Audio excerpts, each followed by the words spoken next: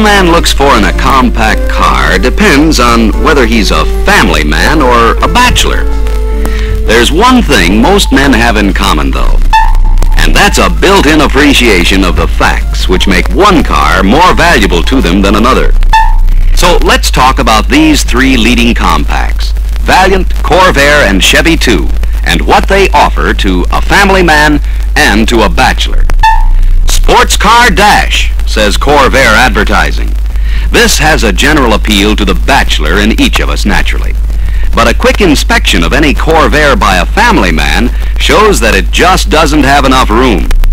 That's why Chevrolet brought out the Chevy II as a sensible car to win back some of those family car sales that Corvair's been losing to roomier compacts. Here are the two sportiest models, Valiant Signet, a hardtop, and Corvair Monza Club Coupe, a two-door sedan. Signet recently won the Society of Illustrators Award for its beauty of design. Inside, both have bucket seats in front, but Signets are the real McCoy. And look, they're the same design and construction as those on the Chrysler 300, a car that costs over $1,000 more. And here's the story on performance with standard engines, horsepower, and its relation to car weight. Valiant's 101 horsepower moves about 25 pounds per horsepower. Corvair's 80 horsepower is saddled with more than 30 pounds per horse. And this ratio of car weight to horsepower is important. The less weight per horse, the more agile the car. In optional engines, Valiant's 145 horsepower pulls only about 17 pounds per horsepower. Corvair's 102 horsepower pushes 24 pounds per horse, about the same as the Valiant standard engine. As a matter of fact, Valiant's standard engine has about 15% more torque or turning power than Corvair's extra cost performance option. In automatic transmissions, Valiant's 3-speed push-button torque flight has a breakaway ratio, or power multiplication at the start, of 5.39 to 1.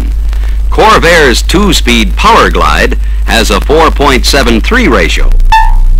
The Corvair buyer can compensate somewhat for his lack of power by getting a 4-speed manual transmission for about $64 extra.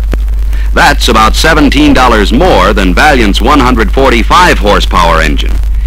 Speaking of dollars and cents, Valiant base prices are lower than Corvair's by from $24 to $62, series for series and model for model.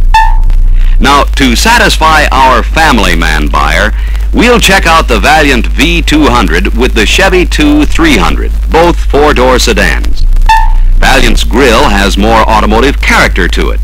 It's also a bit lower, so the driver can more easily spot any small fry that wander in front of him as he pulls out of his driveway. And Valiant's double headlights provide safer nighttime visibility. Here are some typical differences. Valiant's hood latch is chrome-plated. Chevy II's is painted black. Valiant has bright door moldings. Chevy II, none. Valiant has full wraparound bumpers, front and rear.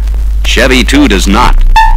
And when our family man looks inside the two cars, he remembers that he and his tribe will be doing a heap of traveling in it in the next few years. What does he find?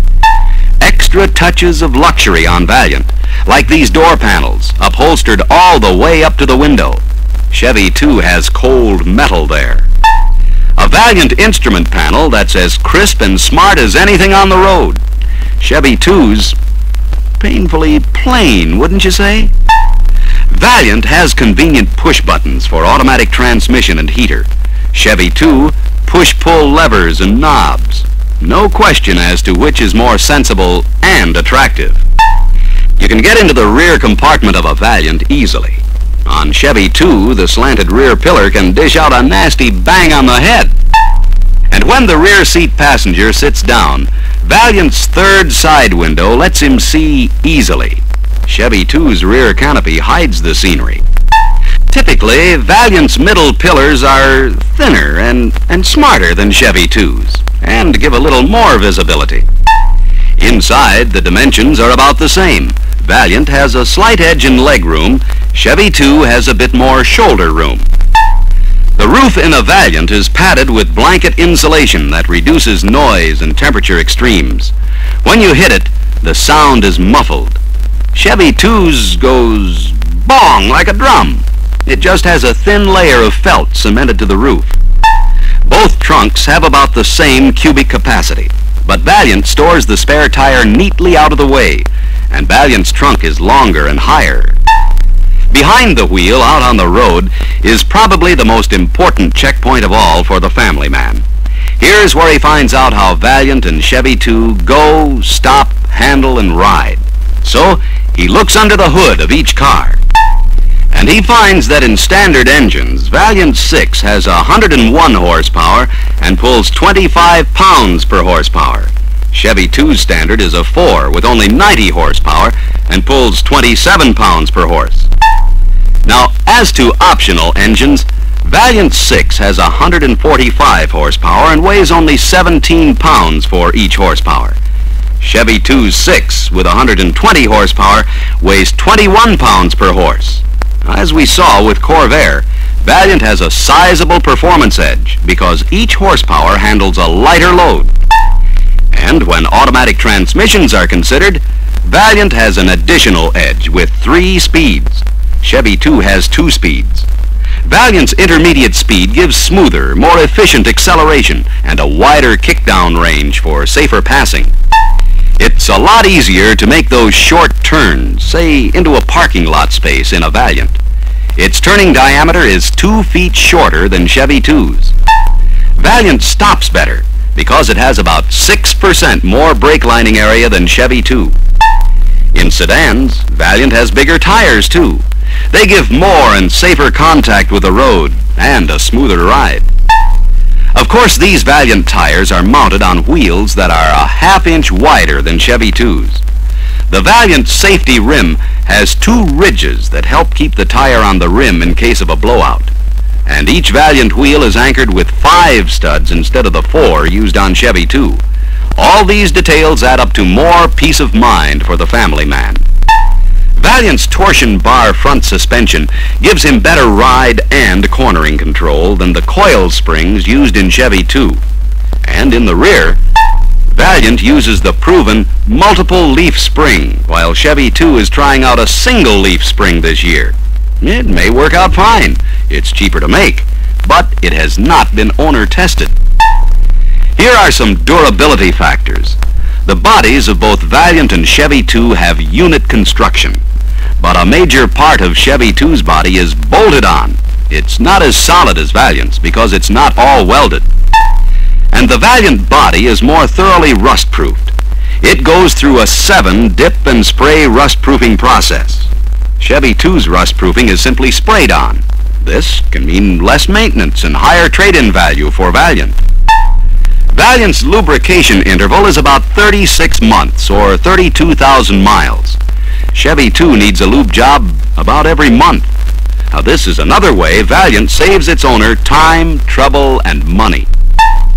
The Valiant alternator can cut out another problem, the battery life that ebbs away when you're in slow-moving traffic.